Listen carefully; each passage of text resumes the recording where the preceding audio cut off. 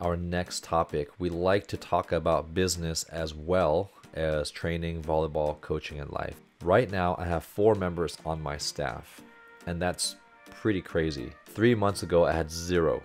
As an entrepreneur, one of the hardest things is to let go of control.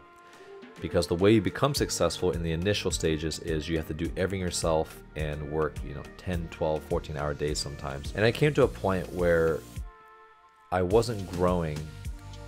I mean, my channel was growing, but I wasn't growing in the way I wanted to. There's all these projects that I wanted to do that I kept putting off. And I finally decided that I just need to get stuff done. That was one of my goals for 2022. I just need to get more projects done, and I knew I had to hire help. But the amount of mental and emotional space I had, in addition to the time I freed up, was mind-blowing.